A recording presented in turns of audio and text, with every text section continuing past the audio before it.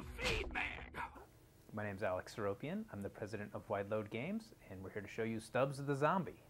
Wideload Games actually was founded on Valentine's Day of 2002, and my previous gig was I was founder of Bungie, working on Halo, and then in 2002 started up Wideload with a bunch of other Bungie guys. And the first project that we're working on, which we're going to show you today, is Stubbs the Zombie. Stubbs the Zombie is a game in which you play a character named Stubbs, who is in fact a zombie. And Stubbs, his full name is Edward Stubblefield. He was a traveling salesman in the 30s, not a particularly good one. He managed to get himself killed. And about 30 some odd years later, Andrew Munday, this billionaire industrialist, decides to build a gleaming city of the future. And this is in the 50s, right? So this is like guys in the 50s, their idea of what the year 2000 would be like. And it's got robots, it's got hovering cars, no crime, perfectly clean. But he makes the mistake of building it right on top of Stubbs' grave, which, of course, reanimates him into a zombie. And he pops up through the ground on opening day of Punchbowl, and that's where the game starts. Its genesis really was, hey, what if you made a game where you were a zombie? Because we all like zombie games, right? But, what if you played the zombie? And it was a really cool challenge for us because if you think about zombies, they don't run around really fast. They're not the smartest, bulb in the batch. They don't usually run around with guns and stuff. So, how do you turn that into a cool game? And we came up with a couple of really interesting mechanics for the game. The first of which is this idea of conversion, where you're a zombie, you run around battling human guys, you eat their brain, they fall down, then they get back up as a zombie, and now they're on your team. And that's a really cool mechanic. It's really simple, but you turn an enemy into an ally. And that really it sort of can change the balance of things really quickly in some really interesting ways. And then the other mechanic we came up with was this idea of using your body as the weapon. So you don't tote around a big, chain gun or whatever, but you've got these cool abilities where you can rip off your hand and chuck it. And now we switch player control to your hand, and the hand can run around anywhere in the environment. Go through air ducts, you can throw it through a window. You can go places where normally you can't go.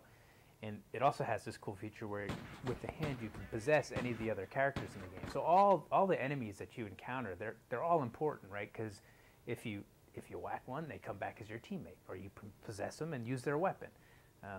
So that's pretty cool. And then there's other body abilities that Stubbs has too, where he can rip a chunk out of his guts and throw it as a grenade. And he's got this ability called the Unholy Flatulence, which is like this area of effect attack.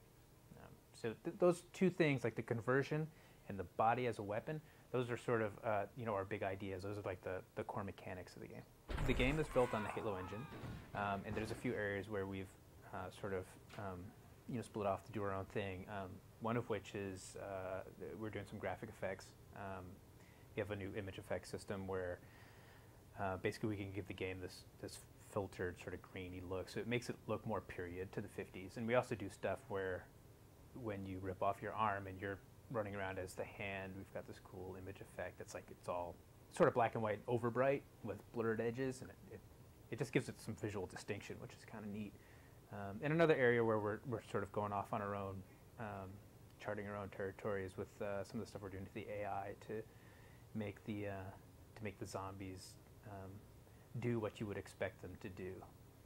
Which is pretty neat. So the zombies will basically, they follow you around. They'll engage enemies that you're fighting, but you can also control them.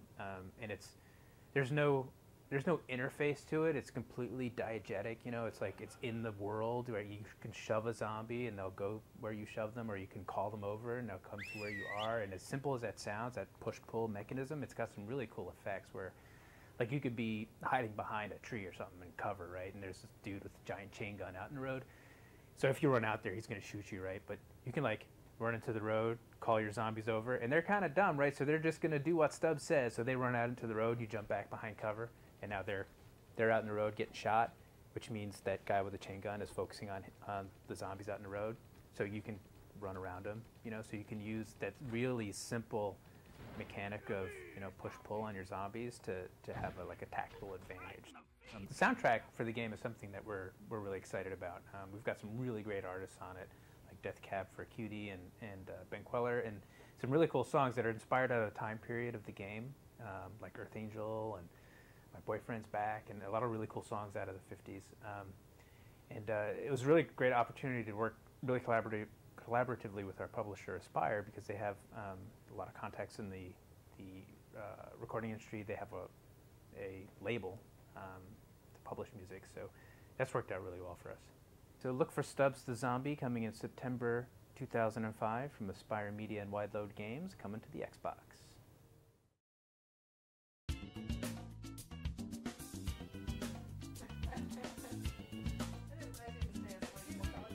Even more drunk and high. It's cool.